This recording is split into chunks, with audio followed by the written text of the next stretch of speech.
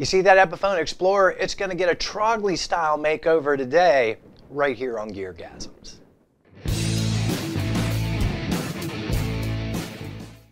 Hi everybody, welcome to GearGasms. I'm your host, Alan Barnes. Today, you see this beautiful Explorer.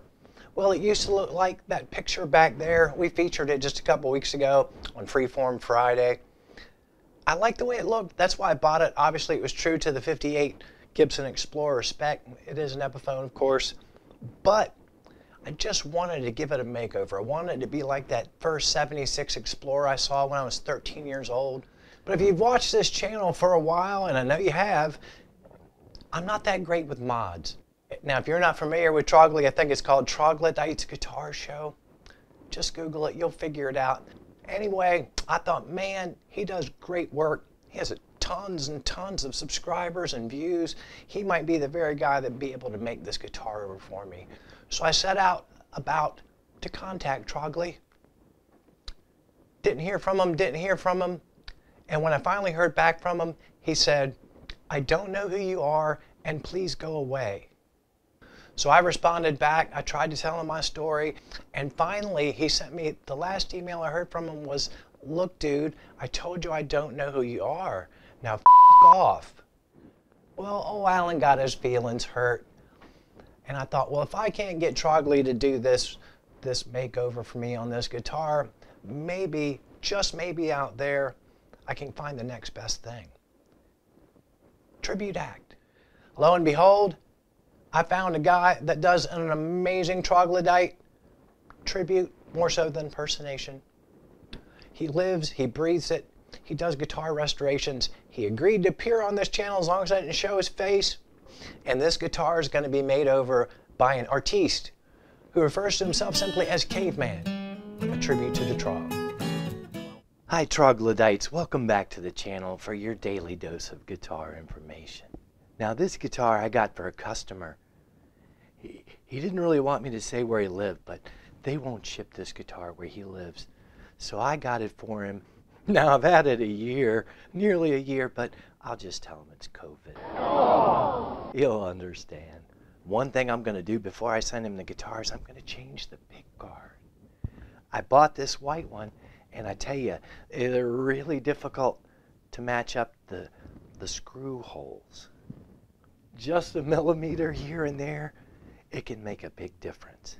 Now ordinarily, if I'm swapping out a pick guard for a customer, I'd probably take the strings off. But you gotta save money where you can, you know? That's what I always say. I got my dad sneaks in the shot, but that's all right.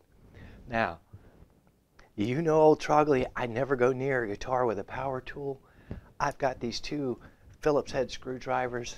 You can get them at StewMac. They're $100 a pair, but you know, you want to get the quality stuff.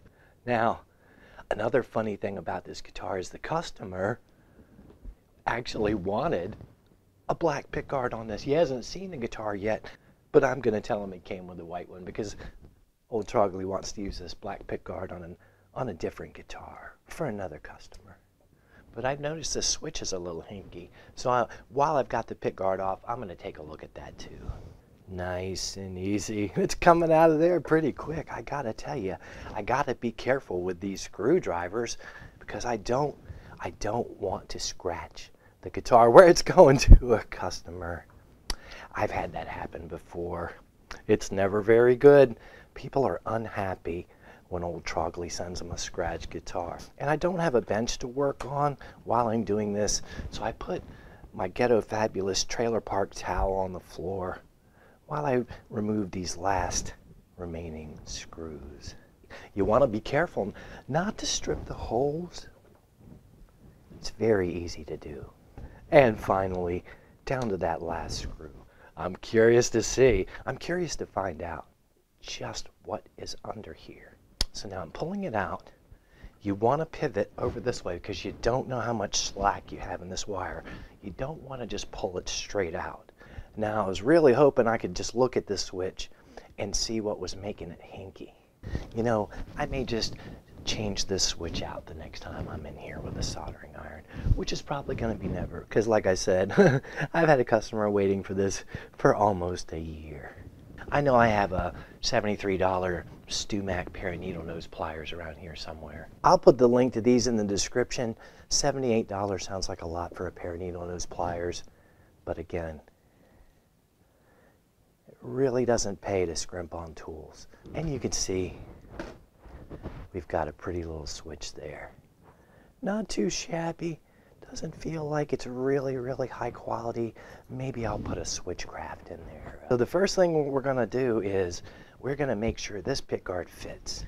Now, I don't know if you can see what this says, but it says it's protected by clear plastic film. Do not remove the film until you're sure that the pickguard is suitable for your guitar. See, it's kind of non-refundable if I do that. Put it in there like I'm gonna put it in, but not really. Just to make sure that the holes line up. Now I'm seeing fairly reasonably good alignment with these holes. I think it's gonna work for me. So with that, I'll go ahead and butt fuck the warranty by taking this plastic pickguard off. And I know, guys, old Trogly doesn't normally cuss like that. Trogly feels emotions just like everybody else. So now I'm gonna go ahead and remount this switch, being careful to line it up the way it was. We want to make sure that up is still the rhythm pickup, down is still the bridge pickup. Let's just press on the back there a little bit. Not too hard, you don't want to break it. I've had that happen, and it's not fun. Let me just snug that up a little bit. Take one last look. Oh, let's look at the cavity while we're in here. We haven't done that. There's a lot of wood chips and just a lot of really ugly bullshit inside this cavity. It's just a lot of chips. I'll pull it out of here. You could just about make a bird's nest with the garbage that's in there. Shame on you, Epiphone. They really have been coming along, but to be fair, this is an older line that was an AMS exclusive. I will replace the screws exactly in the order that I took them out. But also, it is important to make sure you use the exact same screw in the exact same hole that it came out of. I know it sounds crazy, but if you're going to do it right, you've got to be willing to go that extra 6 millimeters. And that's what she said. Old Trogly, he loves a good that's what she said. I'm sorry, friends. Your daily dose of guitar information has been corrupted by a smutty kind of mood old Trogly's in today. Putting those screws in with my $40 StewMac screwdriver, I'm only quoting the price of this single one. It was $80-some for the pair of them, but I round it down because it's StewMac. This is a 3-ply pickguard just like the one it replaced, except it's a different color. Now, there's a lot of people who will swear that the pickguard color doesn't affect the tone. I know it sounds crazy, but I'm quite sure with this new white pickguard, this thing will sound much more the way the original owner intended. And again, I'll just lie to him about the other pickguard because I have another guitar that I'd really like to put that on. He won't mind. COVID. All right, here's another thing we're going to do today. We're going to change the knobs on this Explorer. A customer wanted it, and he kind of liked the black knobs, but I got these at StewMac. I think they'll look a lot better. Now, they do cost a little more, but I still think at $45 it was a bargain. Try not to scratch the guitar. Oh, and look at that. It came off really easy. These knobs that they put on them are really kind of cheap. They're sort of top hat. They're not at all period correct.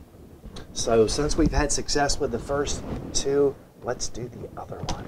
Oh, that came off even easier than the first.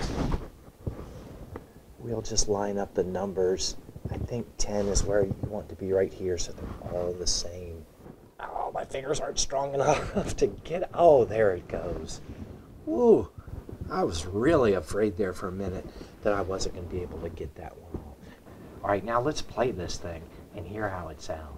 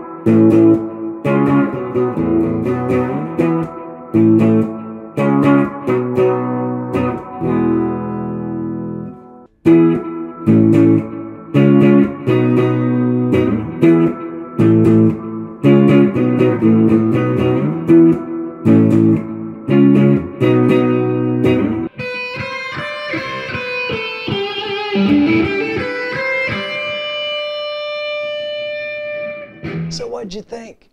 Is this thing not a beaut now? Oh my goodness, it is so gorgeous. It still needs a little bit of work as far as the setup goes. I didn't want to push my Trogly tribute guy, but for right now, I love it. It is beautiful. It was exactly what I wanted the minute I ordered it. I want to thank my special guest, CaveMan, a tribute to the Trog. I think he did a great job. His vocal delivery probably needs a little bit of work if I'm being hypercritical, but I did appreciate the fact that he seemed to have nailed his fashion sense to a T. Well, what did we learn today? We learned that when you're a tiny little dinky crap YouTube channel like mine and you try to get a great big celebrity named a Troglodyte to do something for you and be on your show and do a collab, as the kids like to say, you might not get as far as you think.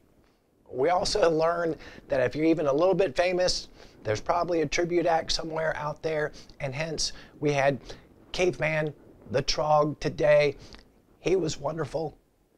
We also learned that I make stuff up, and it's highly unlikely that Troglodyte ever corresponded with me whatsoever, much less cussed at me.